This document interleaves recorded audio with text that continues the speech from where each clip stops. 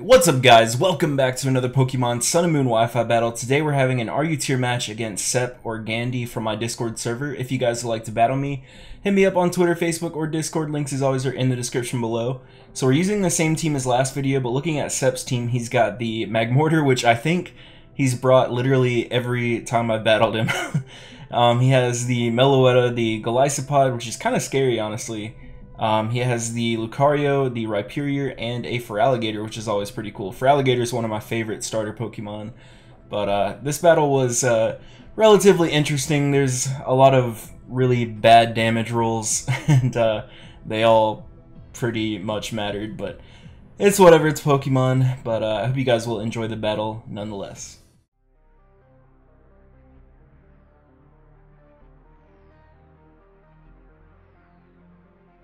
So the battle begins. I'm going to lead off with my Scyther, as my opponent is going to lead off with Gandhi's Oven yet again, this damn Magmortar that he loves to bring against me for some reason.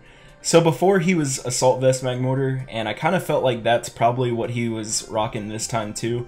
But you'll see here that is not the case. So I knew that Magmortar usually carried the Thunderbolt, so I didn't want to bring in my Vaporeon. Instead, I decided to bring in my Nidoqueen, but on turn 2, he decides he's going to pop the Z-Crystal here and Inferno Overdrive my damn Nidoqueen into the next galaxy.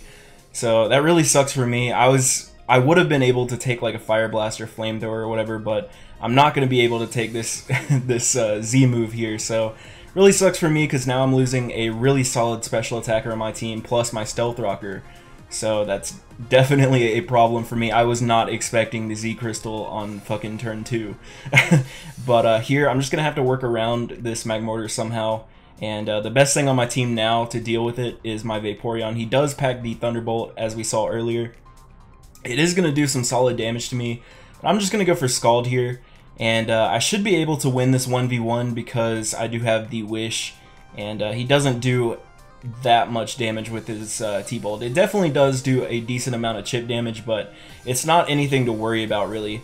So here, I'm just going to go for the Wish as he hits me with another T-Bolt. I can actually take like 3 T-Bolts or whatever, so I'm in a pretty good situation here, especially after Leftovers recovery and stuff. So here, I'm obviously going to go for the Protect, as for whatever reason, he actually decides to stay in. I don't know, I guess maybe he was like trying to sack off his Magmortar. I would have personally probably kept it around. But it's whatever. So here I'm just going to Protect to get all my HP back. Nom nom delicious. And get some leftovers back. And I'm here I'm at a pretty good amount of HP where I can take a Thunderbolt relatively well. And finally just kill this thing off with a damn Scald here on turn 6. So finally on turn 6 we're getting somewhere. After his shenanigans on turn 2 with the Inferno Overdrive. So down goes Magmortar, thank God. And yeah, Vaporeon's definitely seen some better days. I'm going to have to try to find some time to heal this thing up a bit. So here, my opponent's going to bring out his Meloetta. And lately, I've been seeing a lot of the Pirouette form, so I was kind of expecting that with like the Relic Song or whatever. But he actually is going to Calm Mind, so he's actually the more bulky Calm Mind variant, which I haven't seen lately, so that's pretty cool to see. And I'm just going to bring out my Scyther here because basically even if he's not the Pirouette form, I can still kind of deal with this thing as he's going to Hyper Voice me here. It's definitely going to hurt. I don't have any special defense investment on the Scyther. I just have Eviolite and max HP basically. So I'm just going to U-turn out. It is super effective, does a shit ton of damage. Holy crap. And I'm just going to bring out my, my Abomasnow here. So here I was kind of torn on do I Mega Evolve or not because I do have the Soundproof ability. But I decided, I actually calced it, and Ice Shard actually had a pretty decent chance to kill this thing from the range it's at. So I decided I'm going to Mega Evolve and go for Ice Shard. And wouldn't you know it, my fucking luck, he actually lives on like fucking 1 HP. And he's going to be able to, unfortunately, kill me with the damn Focus Blast. It would have been incredible had he missed the damn Focus Blast. So that's just the start, guys. This is a recurring theme throughout this battle. The 1 HP lives or whatever, and the Hail is actually going to be able to kill him. So we actually have a double down here, which is kind of interesting. I can't remember the last time that I saw a Mon die to Hail, but anyway, he's got a pretty solid switch into the Golisopod here, and I know he's going to first impression me. I'm going to bring out my Vaporeon, but I'm going to get the hell out of here because I know I'm more specially defensive rather than physical, and I definitely don't want to take that first impression on my Vaporeon. I'm going to bring in Scyther here because I know I resist it, plus I have pretty solid defense investment plus max HP, and Eviolite, so I do eat that relatively well. And we're both going to take a round of Hail damage. Fucking Hail makes the turns last forever, man. And here he's actually going to go for the Aqua Jet, as I believe I was trying to go for a Roost. I actually live on 1 HP myself, so I'm giving him a taste of his own medicine here, and I am able to get off a solid Roost. So I'm going to be back up to around half, and we're both going to take some more Hail. I think the Hail runs out like maybe next turn or something like that. But yeah, so here I believe I'm just going to go for another Roost. I'm trying to make sure that my Scyther is relatively healthy for his team. Scyther definitely helps me out a lot against his team, so he's actually going to go for the Liquidation. I think Liquidation has a 30% chance to lower attack or defense or something, but thankfully for me he doesn't get it, and that would have really sucked actually had he gotten that. But here I believe I'm just going to Acrobatics as... oh no, I think maybe it's next turn.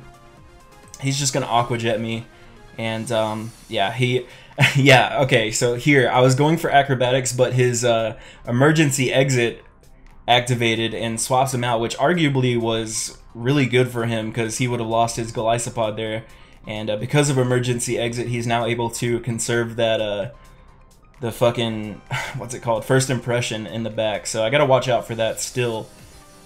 That Golisopod's a pain in the ass. So he's going to bring out his Rhyperior now. I'm going to U-turn out because I don't want to take a Stone Edge or whatever. I'm actually going to bring out Vaporeon, expecting to be able to live this Stone Edge, but unfortunately for me, that is not the case. So Vaporeon, pretty much my only wall on this team, other than, I guess you could consider the Scyther set to be a wall, but anyway, the main bulky mon on my team is now down, so I'm really behind this battle. And here I bring in Gardevoir because I calced it, and once again Moonblast did have a pretty solid chance of killing him from the range of HP he's at. But guess what, guys? He lives on fucking 1 HP again. God damn it. And he's going to be able to Stone Edge my Gardevoir, and that's going to kill off Gardevoir. So these fucking damage rolls really killed me this battle, man.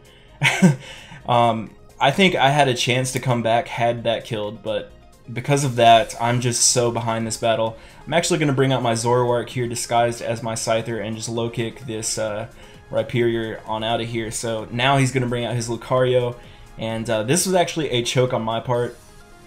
I didn't know that low kick would have actually killed him, so I actually swap out into real Scyther, and he's actually just going to kill me off here with a Thunder Punch. Or no, he doesn't kill me off, it takes 2.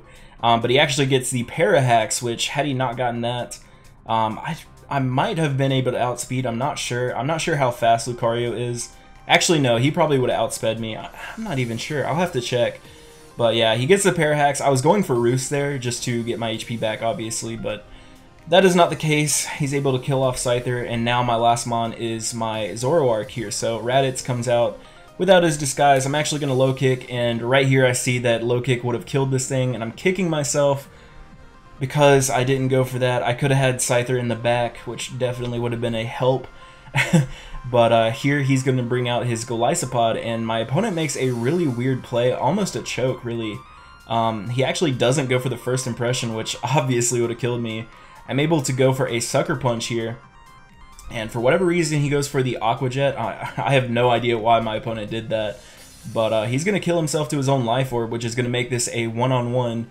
His last mon versus my last mon, but unfortunately for me, he has the Feraligatr in the back, and I can't do enough damage to him, so I'm just going to go for knockoff just to knock off his Life Orb, and I don't know, had I gotten a crit, maybe, maybe I could have brought it back, but unfortunately he's going to be able to kill me off with a Waterfall. It would have been nice had he choked and gone for like Dragon Dance or whatever for some fucking reason, and then I could have like played the Sucker Punch game and try to kill him like that, but yeah, it's whatever. So my opponent made some questionable plays, but in the end he got it, and those damage rolls really kind of fucked me. But it's okay, it's all good, it's Pokemon. You gotta kind of understand that shit's gonna happen from time to time. But I hope you guys enjoyed the video nonetheless, and Scep will definitely battle again sometime. But I hope you guys are enjoying these RU battles. I'm gonna get out of here, guys. I love you. Thank you for watching, and peace out.